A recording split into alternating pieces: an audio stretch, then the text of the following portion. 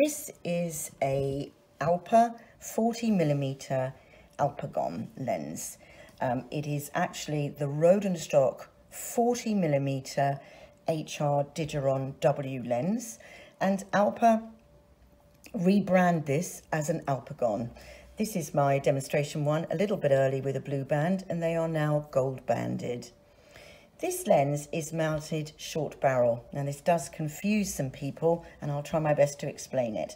First of all, whether a lens is mounted long barrel or short barrel, the focusing from infinity close is always possible on both lenses. It is simply how they sit on the camera. So whilst I don't have another 40mm, I do have here a 58mm. Now this lens is not mounted short barrel. A 58mm lens needs approximately 58mm of extension to focus at infinity, and therefore would sit simply in the camera directly, like so. No possibility of any spaces that are possible with a short barrel mounted lens. So on this you would simply have the lens, if you like, long barrel, your adapter plate and your digital back.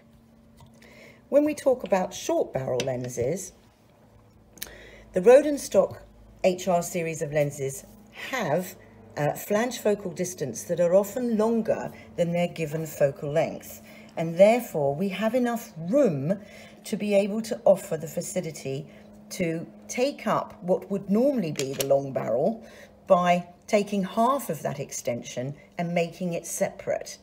So if we wanted a 40mm long barrel, it would be one extension, one tube set like so. But by making it short barrel 17, we have the possibility of a 17mm spacer like this, which can go on the front or on the rear of the camera for better balancing. The advantage of this is also that whilst you can buy a straight spacer, you can also buy a spacer that will give you tilt, or if you mount it sideways, will give you swing. So this is how the ALPA would get its indirect movements, as it is only the camera body, if chosen, that would give you direct movements. So for the short barrel 40mm lens, which would also be applicable to a 32, and now also the 23, and also the 70, the 17mm spacer would be required if we didn't want to order it long barrel. The long barrel really is the option for people who absolutely know they don't want any camera movements, and also have no want to perhaps take up some of the balance of the weight of the camera by putting the spacer on the rear.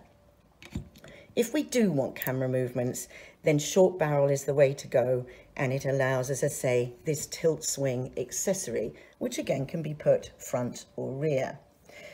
Now with a 50mm and lenses longer than the 70, for example the 90 in the 138, these lenses require a longer short barrel, hence we have short barrel 34 and short barrel 51. And all this means again is quite simply that the lens is put in a mount that requires a spacer, but instead of being 17mm, it will be 34mm or 51mm thick, and again can go on the front or the rear. So the option really is whether you want camera movements or better balancing. Most people do go with the short barrel option because it simply gives you the options, and the lens also is a little bit more compact for when we're transporting them, particularly if we're talking of a long focal length lens. You can also, if you had a 23 and a 40 or a 32 and a 70, then you only require one spacer because they could be used with both lenses.